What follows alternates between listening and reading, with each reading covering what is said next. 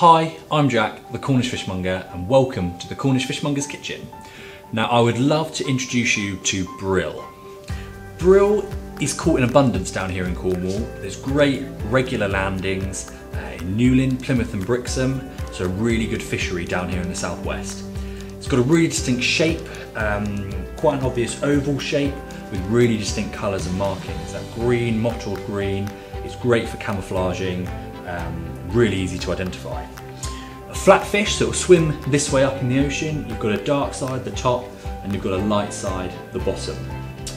We regularly see Brill is enjoyed a lot by our customers, and I really enjoy it. I think because it's so versatile, it lends itself to many cuts and many ways of cooking and enjoying.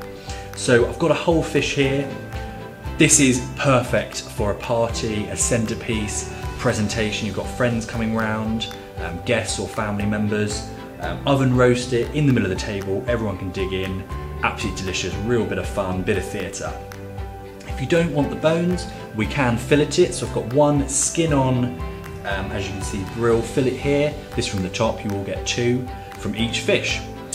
I love the skin, but if you don't want the skin, we can remove it for you. I've got two skinless Brill portions here, really nice, and probably oven bake them. You can pan fry them, and you can see they're relatively thin compared to another round fish portion, so cooks very quickly.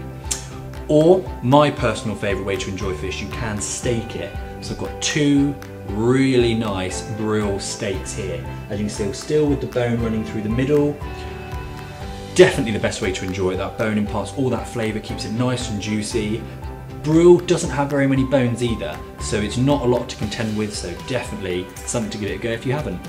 If you want any ideas on how to enjoy Brill in an array of preparations, do pop onto our website and have a look around, or just pick up the phone and give us a call. We're happy to help.